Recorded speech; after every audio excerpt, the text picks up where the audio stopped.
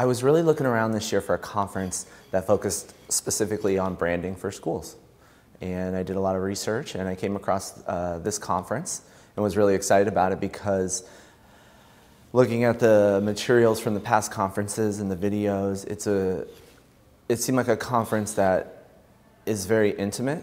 There's not a lot of people, so you're not going to get necessarily kind of lost in the mix, but have more of an opportunity to meet people and really build a network. And that was really important for me because we're about to go through a branding initiative for the school. So looking at the workshops and the different sessions, I was very excited to come and be a part of it.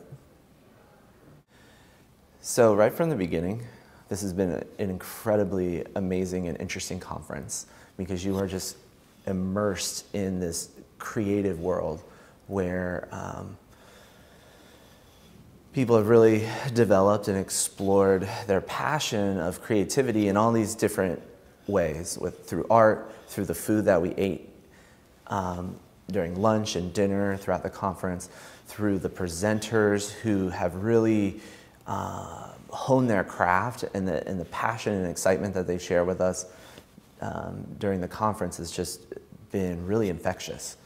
And as soon as you walk in the door of the art club, it's almost like you're in a whole other world and you're totally taken out of the mindset that you've come with, and it kind of gives you an opportunity for a blank slate. What I liked about some of the sessions is that you were actually doing work during the session. And so you were given time to listen to them present, and then given time to digest that and apply it to your own situation. And I think that's exciting because it's really like, giving me a leg up so that when I go back to school, that first step is already taken care of.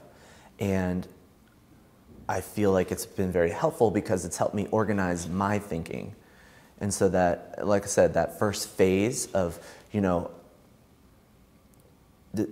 understanding how I think about it and how I can apply it is really important, because when I go back and lead folks at my school through this exercise, I'm not going through it the very first time with them. I already have this time here at the conference to work through my thoughts and work through what I believe is best.